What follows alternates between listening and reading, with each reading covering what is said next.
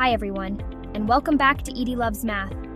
Today, we're diving into the world of math learning for students with autism and dyscalculia. One of the most critical stepping stones to success in mathematics is having a solid foundation in basic math facts. However, traditional rote memorization methods often fall short for students with learning differences. In this video, we'll explore 3 highly effective strategies that use manipulatives to make math come alive for students with autism and dyscalculia. Let's get started. Our first strategy focuses on the power of concrete representations.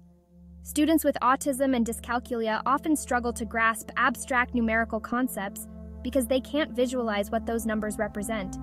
This is where manipulatives swoop in to save the day. Manipulatives are simply physical objects that students can touch, move, and manipulate to represent mathematical ideas. For example, let's say we're teaching addition. Instead of just showing students the equation 2 + 3 = 5 on a whiteboard, we can use counters, blocks, or even colorful beads to represent the numbers. Have the student gather 2 counters, then 3 more, and finally, count all the counters together to see that they have a total of 5 counters. This hands-on approach allows them to physically experience the process of addition, making it much easier to understand and remember. Subtraction can be taught in a similar way.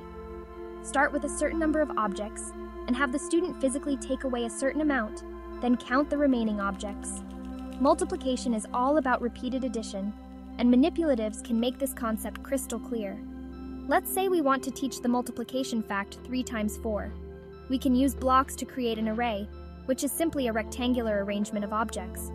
Have the student create 3 rows of blocks with 4 blocks in each row.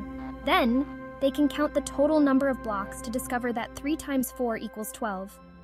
Manipulatives provide a concrete and engaging way for students with autism and dyscalculia to explore and internalize mathematical concepts.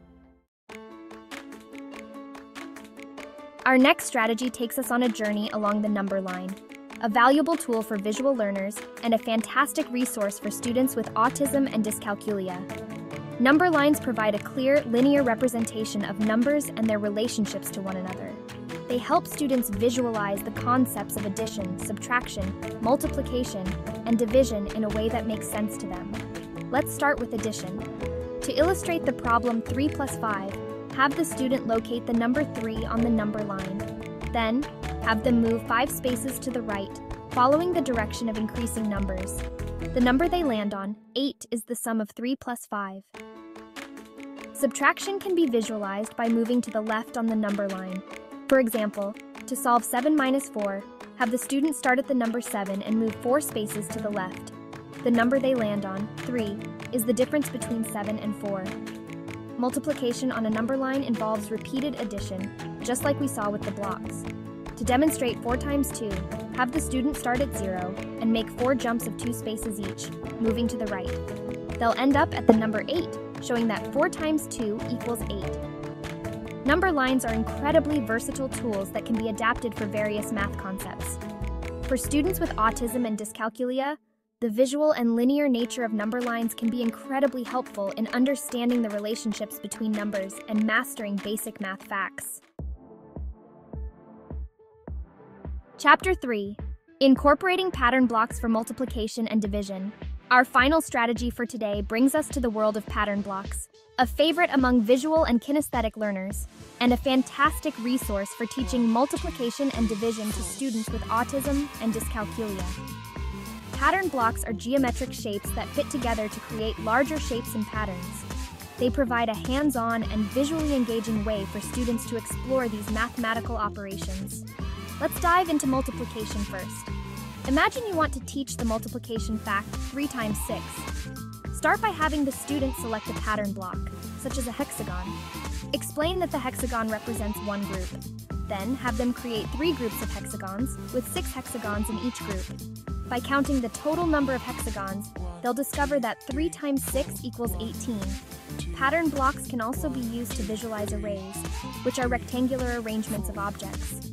For instance, to illustrate 4 × 5, have the student create an array with 4 rows of 5 pattern blocks.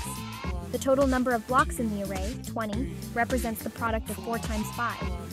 Now let's explore division with pattern blocks. Suppose you want to teach the division fact 12 divided by 4. Have the students start with 12 pattern blocks of their choice. Then guide them to divide the blocks into 4 equal groups. By counting the number of blocks in each group, they'll see that 12 divided by 4 equals 3. As we conclude our exploration of these 3 effective strategies, it's clear that manipulatives are not just toys. They're powerful tools that can transform math learning for students with autism and dyscalculia. By providing concrete representations, visual support, and engaging activities, manipulatives help bridge the gap between abstract concepts and concrete understanding, fostering a love for math and building a strong foundation for pre-algebra and beyond. To all the amazing teachers and dedicated parents out there, I encourage you to embrace these strategies and incorporate manipulatives into your math lessons. Be patient, provide plenty of opportunities for practice, and celebrate those aha moments when they come. Remember, every student learns differently, and what works for one may not work for another. The key is to find what resonates with your students and empowers them to succeed. Until next time, happy learning.